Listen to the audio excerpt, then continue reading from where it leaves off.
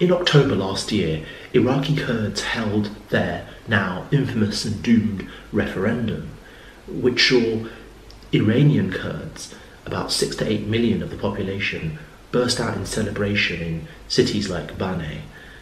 The effect that this had across the region was seismic, with hopes of not only a Kurdistan established in the north of Iraq, but a greater Kurdistan. The Israelis, including the government intelligence services and army, gave their rather cynical support towards such a plan. We're going to look at why the Kurdish question in Iran is so different, how it's led to Turkey, Iran and Iraq forming a new, stronger partnership despite huge amounts of distrust between those three countries. Why is the Kurdish fight slightly different in Iran, not as furious? And what does it mean in relation to Scotland's support for the Kurdish cause? Now, the Kurds make up about 10% of the Iranian population. Their aim is for autonomy, either regional within Iran or as part of a greater state.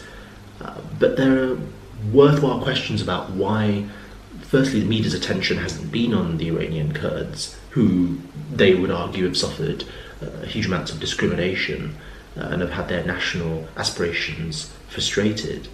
It's partly due to the fact that the Kurdish population in Iran is considerably smaller in proportion to other countries such as Turkey and Iraq. And so there isn't the existential threat to the state as you would expect, although the government in Tehran would still see it as a threat. This is changing when we consider the effects of social media. Now the Kurdish community in Iran can forge greater links and see what's happening to events such as the Kurdish referendum in Iraq. And this is starting to stir movements in the northwest of the country. Now, for our point of reference, there are clear links between groups in Turkey, Kurdish militant groups and political groups such as the PKK and the PJAK, which is the Iranian equivalent for the Kurdish political and militant movement. It's similar to the PKK in that it has Marxist ideological origins.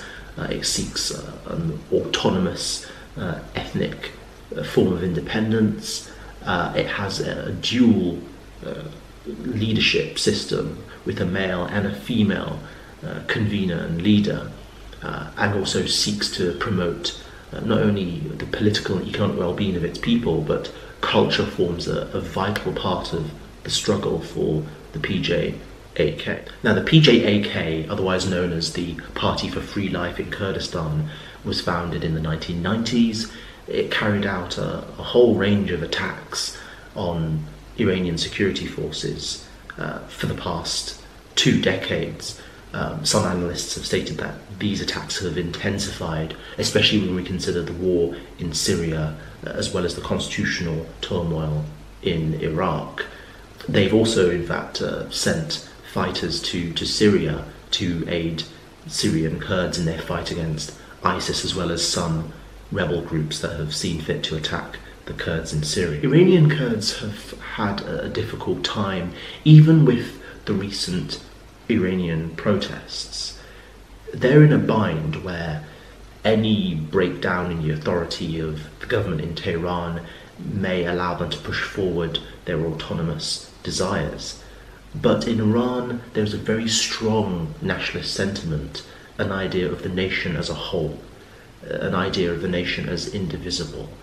Of course, we look at the program from the 1880s through to 1906 and 1912, the Persianification of the state, society, culture. And this has had a huge influence on the way that other Iranians see the nation as a whole. And despite the disturbances caused by the Iranian protests, the national conversation over issues of economic welfare, the Kurdish parties have had to be rather more subdued in the way that they approach the protests, not to be seen to be taking advantage as to lose the support of other Iranians across the country. It's the dual line of being Kurdish and being Iranian where there are clear links between two for these communities. Again. And to me, the question of Kurdistan, the Turks pushing back on the Iranians are all Why is this relevant for Scotland?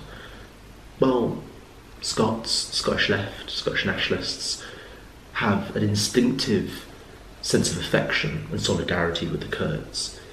They see a downtrodden, exploited, ever betrayed people striving for national self-determination and feel a degree of affection and affinity to that.